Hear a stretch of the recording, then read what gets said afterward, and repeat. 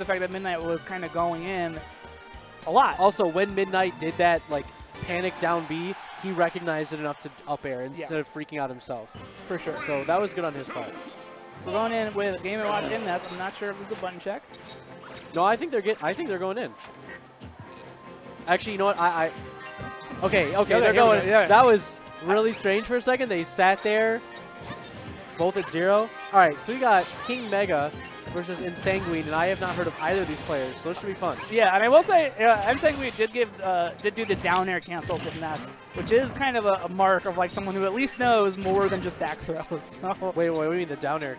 So Ness down air has auto cancel frames. Oh like, yep. So okay. it's a landing tool basically. I was wondering I wondered if that was like some special technique, but okay. It's just a nice way to give him a little bit crisper movement.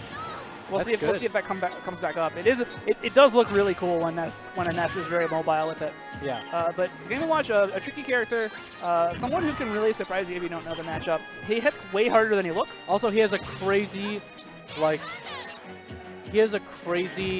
comeback / like just destroy you factor in his Judgment Hammer. Yeah, I was there. Wow. Well, yeah, or the regular hammer. I was actually surprised to learn the other day something about Game & Watch, which is so his up smash is great. Everyone knows that. I didn't know his up smash is actually frame positive on shield. Oh yeah. Like even if you shield it, he gets an advantage on you. Yep. That's just gross. It's such a good move. It's very easy to punish if he doesn't hit your shield though. Yes. And that is something to watch out for in this match. Is trying to identify Game & Watch up smash habits and being ready with that punish. So King Mega coming on strong this match. Ooh. I just want you to note both players so far have KO'd their opponent with a smash attack on the right side of battlefield because the other person went over them. Yep. Both times. And that sorry, not a smash attack, with an attack. Right. Because the other character went over them. Yeah. I think that's kind of funny, that they both kill each other basically the same way.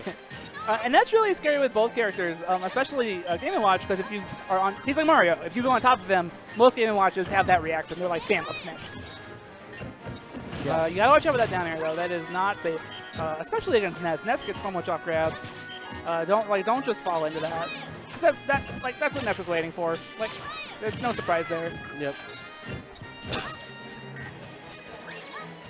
Well, going for those back airs, Game & Watch, of course, very light. So Game Watch's up smash is also super strong. It could totally KO Ness at this range. Oh, for sure. His down smash is really strong as well. He has like incredible kill power and a few very good moves. Right.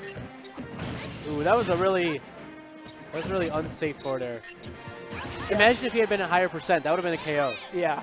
I'm not liking these down airs from King Mega. I just think they're really risky. I don't know what he's going to get out of them. He's not going to get a KO. Right. And at this point, at the edge. Game & Watch will get back thrown.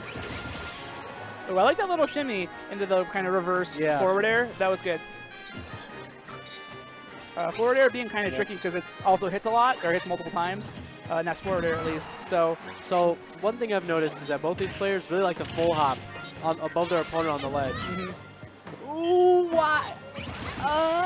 That was a forward air. That was a forward air, yeah, I was about to say. Oh, man. Or even a down smash. Anything besides what he did, basically. You could have chaired him. Back throw.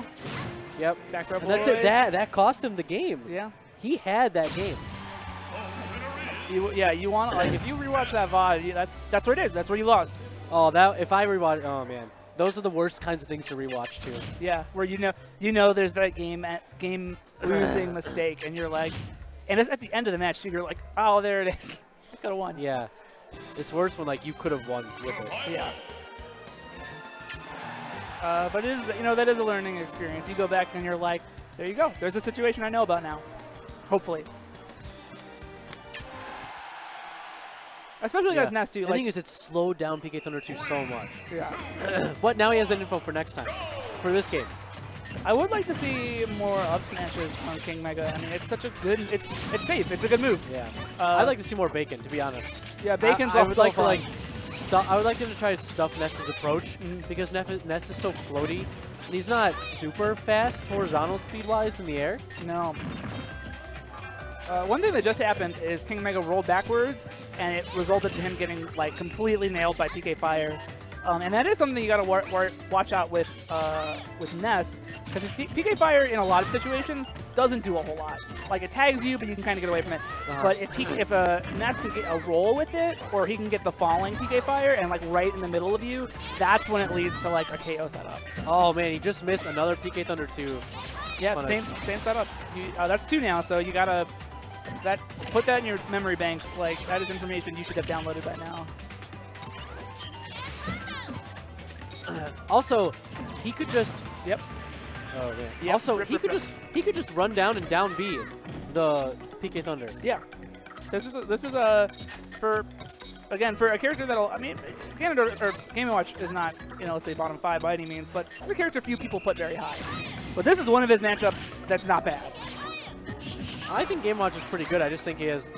I think he has potential that has yet to be tapped. Yes, for sure. I think he's good too. What was it? Reggie, the Mexican one, a Mexican Game & Watch player. He got really high at EVO, like top 32. But anyway. Yeah. So we're pretty much back to even here. That dash attack really good, surprisingly though. Nice grab. He can just bucket that.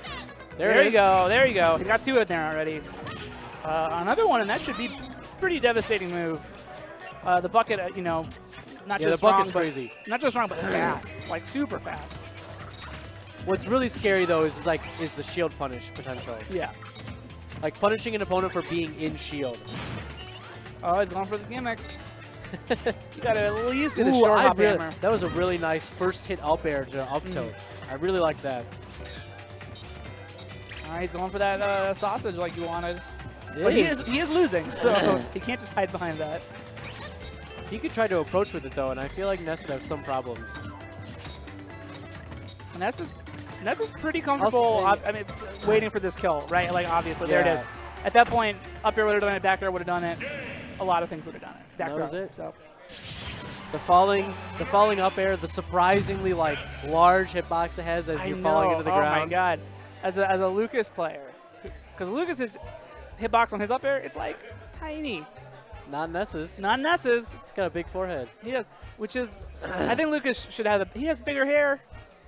Yeah, but Ness is wearing a baseball cap, man. That's true. Hat's over here, I'm sorry. All right, all right.